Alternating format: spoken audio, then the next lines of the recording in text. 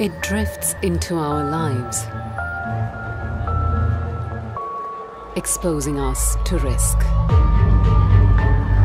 Secondhand smoke may seem harmless, but it's toxic, and no one is safe. It's time to say no to all types of secondhand smoke.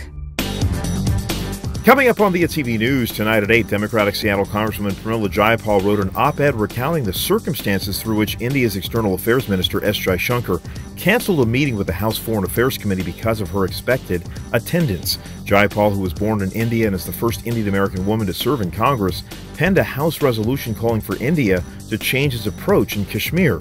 She says she will, quote, continue to speak out on fundamental principles of democracy.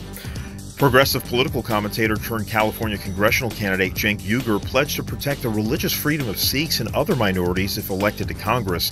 These remarks came in response to old comments unearthed from his TV show, where Uygur used the term ridiculous in reference to a story on a member of the Sikh community that some found offensive. The House Foreign Affairs Committee selected Congressman Bera to serve as chairman of the Subcommittee on Asia, the Pacific, and Non-Proliferation. Bera previously chaired the Congressional Caucus on India and Indian Americans. Those stories, all the news tonight at 8. Join us.